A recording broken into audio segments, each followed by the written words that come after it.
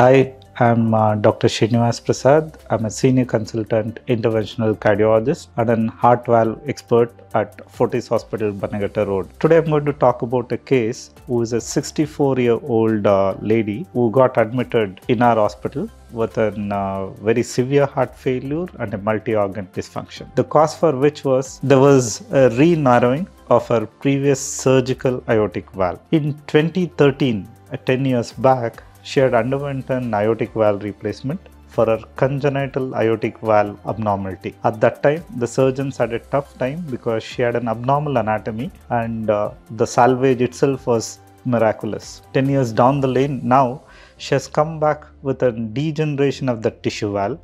Now it is much more complex because it's not only a native vessels, there's also a surgical valve which has got failed where the tissue is necrosed and the tissue valve itself is an abnormally tilted angle. So because of this condition, she was refused surgery as well as transcatheter aortic valve replacement at her previous surgical center.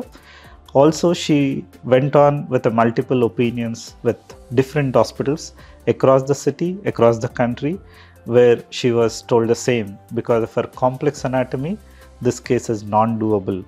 Any attempt to do with a transcatheter aortic valve can also compress her coronary arteries and can lead to heart attack and have a death on the table. So with everybody refusing, she was just roaming around the hospitals. To our hospital in June 2023, she got admitted with a severe heart failure with a multi-organ dysfunction.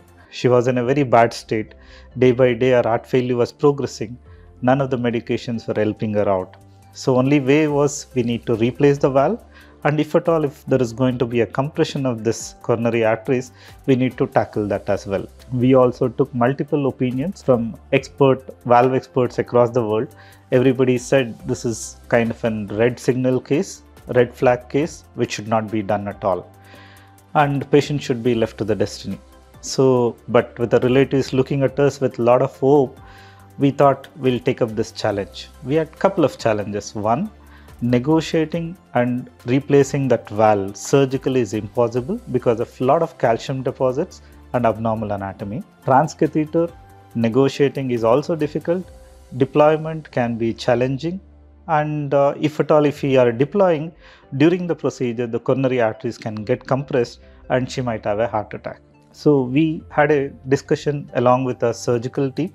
We decided for hybrid TAVI. What is hybrid TAVI? So here what we do is to protect the coronaries which might get compressed during the TAVI, we might put a graft that is minimally invasive CABG. So we planned for a mid-cap for the coronary artery, and immediately after that mid-cap we can take her up for a TAVI and try out the TAVI. If TAVI fails, then patient may not improve. So this is where we were. So we went through the CT, analyzed it in detail and found that there are a lot of practical problems, but we planned out our contingency plans, what are the ways we need to tackle and so on. On the day of surgery, while inducing anesthesia for a minimally invasive bypass surgery, just before that she crashed. So we didn't have a time. So patient was wheeled into cath lab for a bailout TAVR. Having understood our complex anatomy extensively, going through multiple times in our CT, we decided to take up that challenge and go ahead with the TAVI.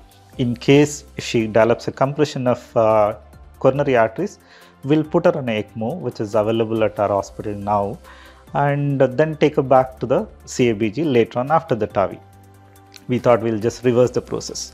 There was also a remote chance that if we do everything well, very skillfully as planned, we might get away without compressing the coronary arteries. But the challenge of traversing the catheter and the valve is still there. So having understood everything, having thought of multiple contingency plan, we went ahead with the bailout TAVR and we did that successfully without compromising the coronaries. Her condition started improving instantaneously. On the table, her BP stabilized, her inotrope requirements came down.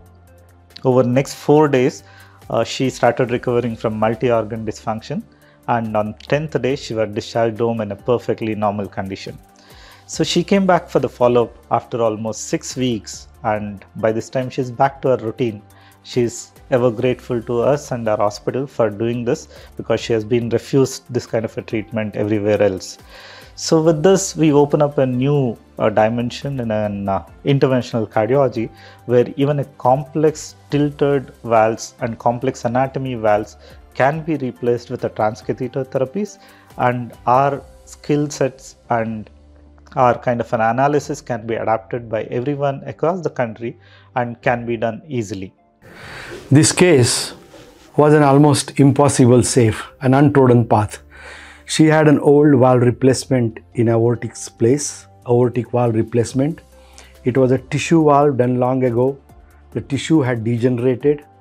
She required a re-replacement because the tissues had all got stuck together and were closing. Heart was not able to pump, and because it was not able to pump, it had got tired, failed, and she was brought from outstation in a heart failure state, in a very moribund state. We had a problem when we investigated her, that we needed to put a transcatheter valve as a new valve there to relieve that choking on the heart, but also on the heart arteries. The most important heart artery, the left front artery, had an origin which was coming on a very awkward point. Ideally, we could put a catheter, keep it there, and then do the new valve implantation. That was not possible. So we had planned to do a bypass, just limited minimal bypass there, keyhole bypass, and then do this procedure as a safety. But she crashed. We had no time to do that bypass, anything. So we thought that we will just take a chance as a desperate chance. But when we did this, it went on smooth and very easily new valve could be put in. We got the proper angles and we realized that this is something that we had learned, which others can draw a leaf from our experience. And even such desperately unsavable cases with courage and cutting edge technology can sail through. So the importance of this case is a near impossible save, but an untrodden path. And I think a lot of these complicated cases can actually be tried and done.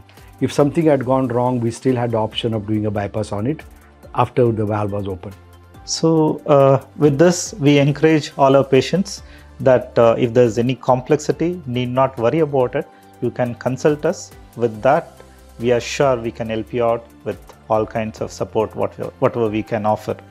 Thank you.